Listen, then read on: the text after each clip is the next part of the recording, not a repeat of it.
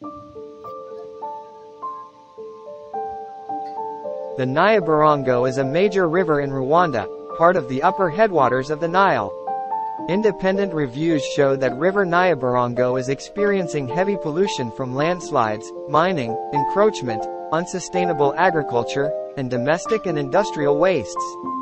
These factors are made worse by the mountainous terrain, marked by steep slopes along the route of the river. As a result, River Nyabarongo has had a dark brown color throughout its journey for decades.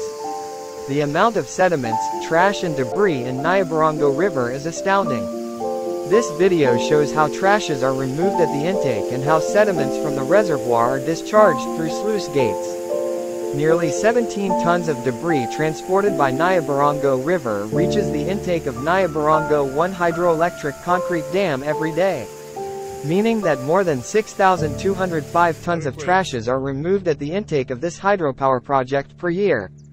Apart from debris and trashes, the impounding of a reservoir brings about silt deposition and can rapidly result in the loss of reservoir volume. Low approach flow velocity in the reservoir will cause the sediments to get deposited in the reservoir.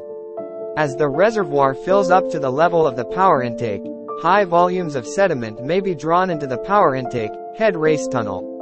This can cause significant damage to hydro machinery, resulting in regular shutdowns and high costs for maintenance. It has generally been observed that the reservoir volume gets progressively reduced starting from the upstream end of the reservoir due to silt deposition and fills almost up to the crest of the low-level sluice outlet and forms a gradual upward slope upstream depending on the silt load and its size distribution. Flushing only clears a reasonable channel along the river by removing the sediments partially.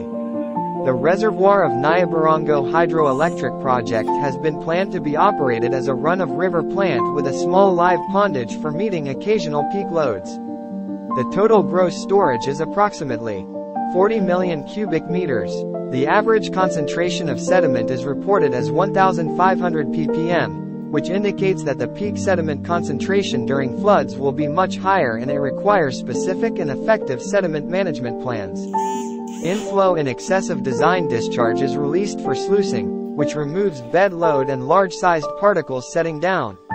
The invert of the power intake is set 8.0 meters higher than the sluice outlets so that no bed L